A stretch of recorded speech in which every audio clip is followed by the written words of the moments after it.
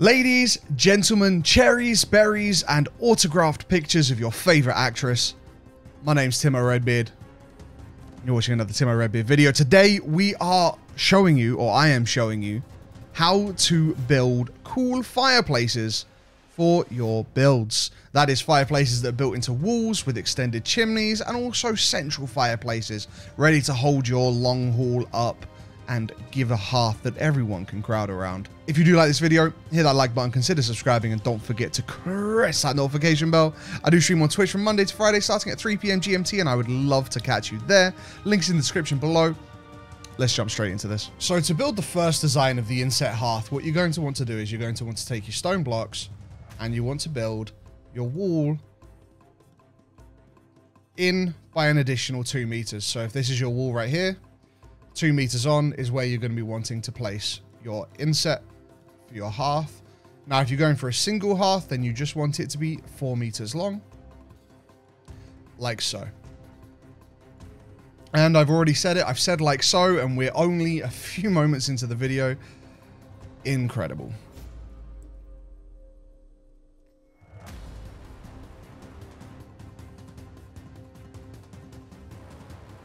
Then, once we've built our inset like so, what we're going to want to do is we're actually going to want to take out these 2 blocks, and we're going to want to place arches halfway along, like so, and then replace these blocks to cover up half of them. And that's going to give us the ledge that we need to build our overhang. And then, of course, close up the top of the overhang. And you have space enough for smoke to travel up the chimney and a lovely little overhang for your fireplace. Then you're going to want to take your hearth, and I like to snap it in like so, but of course you can, if it's more your preference, have it poking out like so also. And don't mind me, I'm just taking out the floor as we go. Anyway, we're going to place our hearth snapped in like that, give it some wood. And we've got the basic shape right there. Now, I personally like to line off this bit with wood. You can, of course, use dark wood as well. Whatever's to your fancy, really. Add some item stands up here. I find the best look is to go for a big boss trophy in the middle. And then 2 smaller trophies either side. Here we're using iron sledges. Here we've got Eichthir's trophy and then 2 deer trophies. And, of course, you can use banners either side to create a nice little framing for your fireplace, like so. Now, the other method I have for creating inset chimneys or inset fireplaces is this one.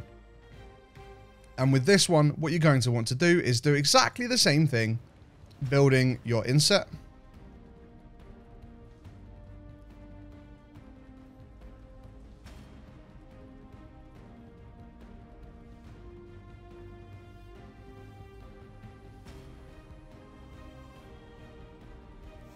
And then the main difference here is going to be, you're going to add pillars,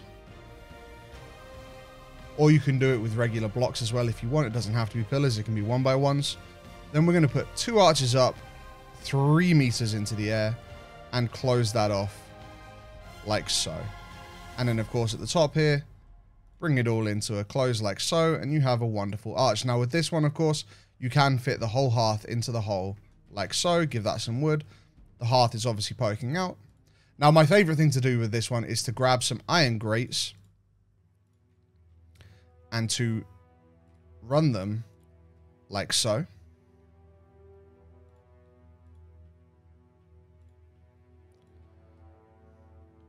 And we double them up in the middle there because obviously these 2 sides don't actually match up. So if you went one way the whole way around, it wouldn't match up.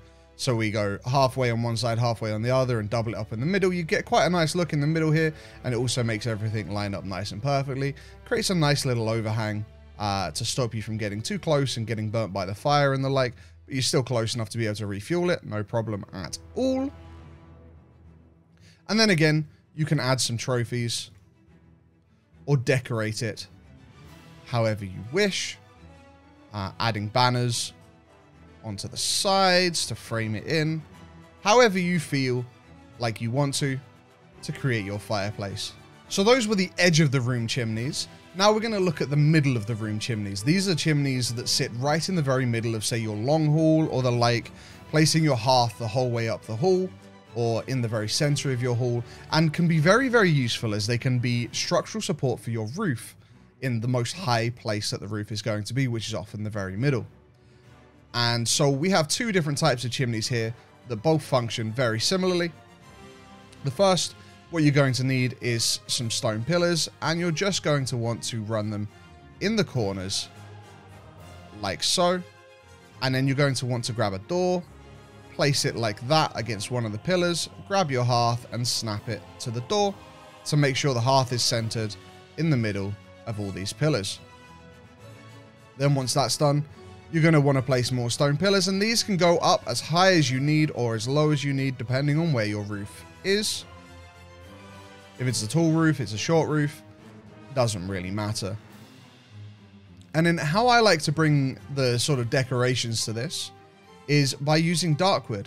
I like to take darkwood and I like to first frame in a lip.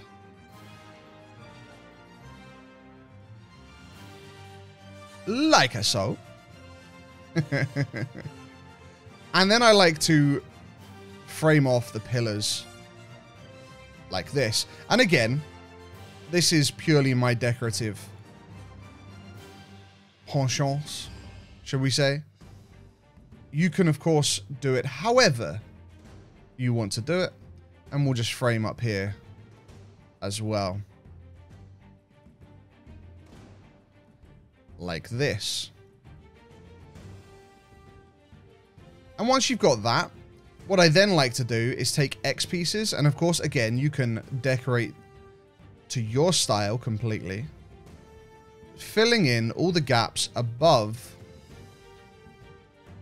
the line that we put in there with these X's, which creates a textured look that smoke cannot escape through. Smoke cannot pass through these X's whatsoever, even though that they are full of gaps, meaning that your smoke is walled off. And also, it will look quite nice running up to your ceiling. And the last thing that I like to do is just grab a couple of 45-degree diagonals and come down like this on either side to make it look like the X's are connecting to the stone in every place.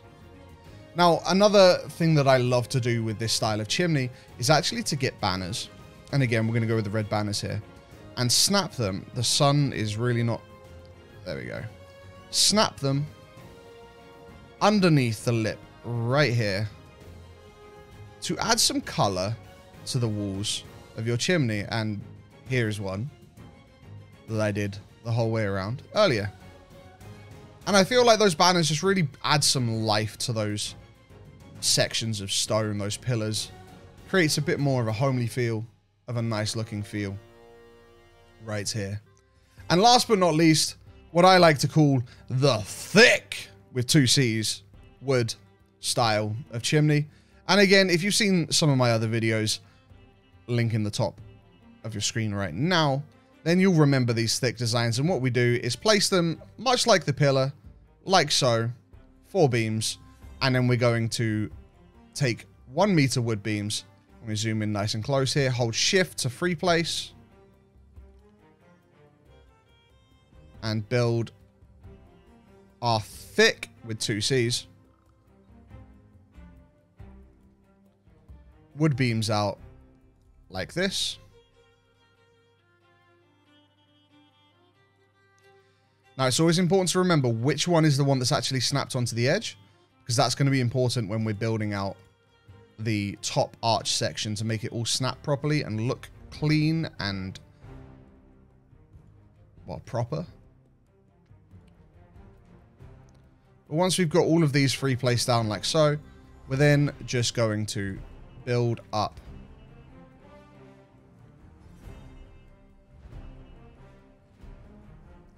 like this. And the reason that we offset them with the 1 meter beams is just so that it looks good. Really. Because it looks a bit weird if they're all the seams are at the exact same point. Whereas if we do it like this, the seams are all sort of like balanced weirdly against each other and offset and staggered. And it ends up looking very clean, very attractive. And clean and attractive is kind of what we want. Unless you're into dirty and not attractive, then I guess that this tutorial was not really for you. So once we've got our 4 pillars like so, we're going to want to place our 26-degree wood walls like so.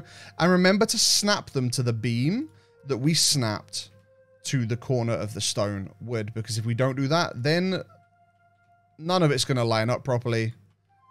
And that makes for a Sag Timo. And let's do our best not to make Timo Sag if we don't have to, right? So then we're just going to close in this section with a half wall. And we're going to come in with our inverted 26s. And we're going to just snap them to the underside of these. Of course, if we try to snap them here, then they're not going to line up properly because this is an entire beam over. So we're going to snap them to the underside here. Like so. Just going to keep saying it until you guys expect me to say it all the time. And then I'll be happy. Place a couple of beams there and there. And then once you've done that, we're just going to do the whole thing again. But this time it's a lot easier because we just snap it straight onto where we want it to go. Boom, boom, boom.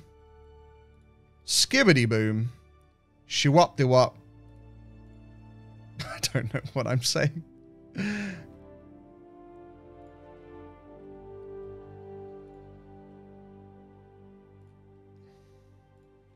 And final pieces.